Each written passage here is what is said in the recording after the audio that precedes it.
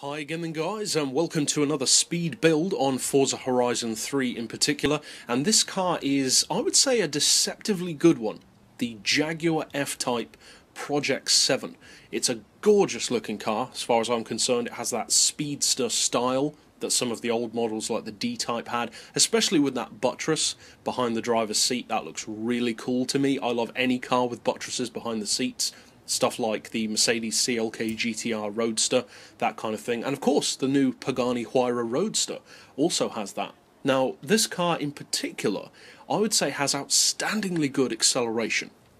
The top speed is very good, but the acceleration is, I would say, even more surprising, because from cars like this, you would typically expect them to have pretty good top speed. They generally do, especially with engine conversions such as this one, which is of course the 1500 horsepower V12 from an Aventador. You'd expect that kind of top speed. Jaguars are known for being quick on most games. But acceleration, well, that's another thing. Jaguars are typically similar to Aston Martins or Bentleys in that they tend to be a little bigger, a little heavier, more luxurious. Not necessarily as quick off the line though.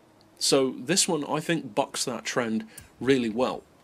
Now, as far as drivetrain, I would recommend all-wheel drive, and of course that makes a massive difference to your acceleration off the line. Of course you want the twin-turbo, fit all of the power upgrades, lower the weight, all that kind of obvious stuff.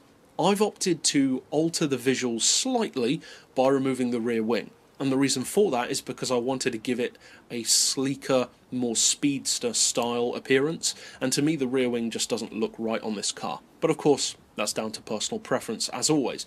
I've also left the rims stock, because I think they look really good anyway. Now, if you like the way this looks, you can find this exact setup on my storefront. So if you want that build on your car, you can use the keywords in this video's description to find that quickly and easily. But if you'd rather do it yourself, of course, then this is the video for you. Now, as far as the tuning side of things, if we take a look at the benchmark first, you can see what I mean. That acceleration is much quicker than I would have predicted it would be for this car. 1.7 to 60, 3.6 to 100. Those are very impressive numbers for this car. The top speed, as I said, is not bad. 268 certainly isn't slow, but you'd probably expect it to be somewhere around there, around 270-ish. Now, as far as the gearbox, I would recommend a final drive of 3.4, then individual gears of 2.9, 2, 1.5, 1.18, 0.94 and 0.75, so fairly similar to what we'd usually do with a couple of changes. As far as alignment, as you can see, we've gone for neutral camber and toe with 1 degree of caster, but of course, as with all of the settings, feel free to mess around or change them to personal preference if you feel necessary. As far as anti-roll, we've rounded those off to 32 and 21, springs on 177, 193, and the lowest ride height front and rear. Dampers we've got on 14 and 6 respectively. Aero doesn't apply, of course, unless you fit the wings.